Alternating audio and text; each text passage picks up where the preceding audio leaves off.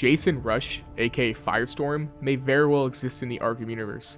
Firestorm is a superhero in the DC universe that has the merged body of Ronnie Raymond and Martin Stein, in which they turn into a superhero that has the power of the Firestorm Matrix, which pretty much gives them a bunch of energy abilities as well as other abilities like being able to fly and stuff. The original fusion was Ronnie Raymond and Martin Stein, like I mentioned, but Jason Rush is the man who becomes Firestorm after Ronnie Raymond's death.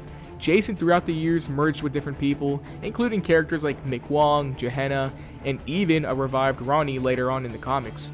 He's a pretty interesting character, albeit not as popular than Ronnie or Martin Stein.